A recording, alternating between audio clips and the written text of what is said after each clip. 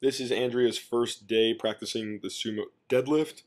I start out having her use the band around her knees so that she can get an idea of what that external rotation is supposed to feel like. Probably more important on the sumo deadlift even than the squat. Really open those hips up, and trying to explain to her what I want her to do, turn her toes out.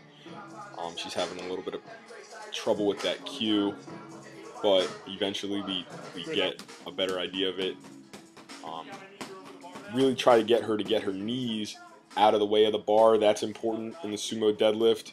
You want your knees to start out behind the bar. Here I show how I do that by pushing my hips back.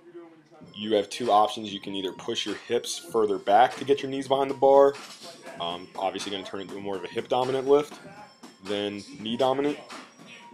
Or you can externally rotate further, which kind of aggravates a hip issue that Andrea has. It aggravates a nerve in her back. So here I have her trying to externally rotate more. It's not quite working out. Her feet are still in a little too much. Her ankles should be underneath of her knees from that front view. And here we kind of correct that. As you can see, when she gets down into position, when she finally is ready to begin the pull, she's pushing her hips back, and now her knees are right underneath of her ankle, and that's exactly where we want it. And then we begin trying to take that side view, and we want her to really extend that knee and that hip at the same rate.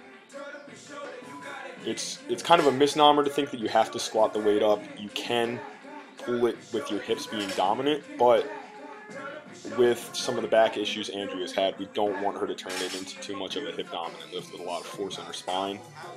Here we add a little more weight to it to see if there's any technical breakdown. And there's not so much, but we would like, just because of the back issues that she's had, to see her extending those knees a little faster relative to her hip. But overall, form looks pretty good. Her knees are behind the bar as she initiates the pull, and she's got a good lockout.